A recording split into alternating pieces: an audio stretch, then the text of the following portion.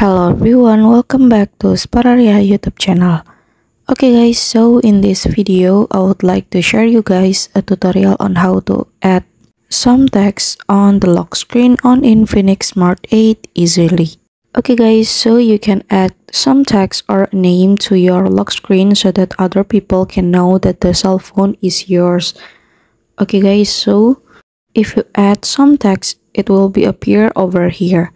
So now let's check it out to the tutorial. Okay guys, so first thing first that you have to do is you can go to settings menu on your phone first. And then you can scroll down a little bit.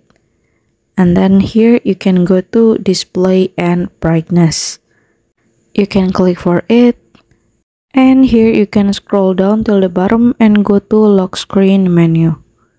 And here you can click for add text on the lock screen. So here I'm gonna add my name. Okay, when you're finished, you can click save. And yeah, let's check to the lock screen. Okay, now you can see that your name will appear over here. So yeah, this is.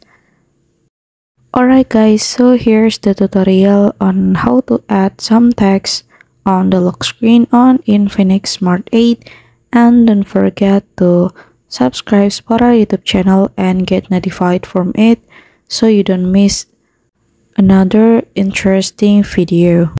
Okay, thank you so much for watching.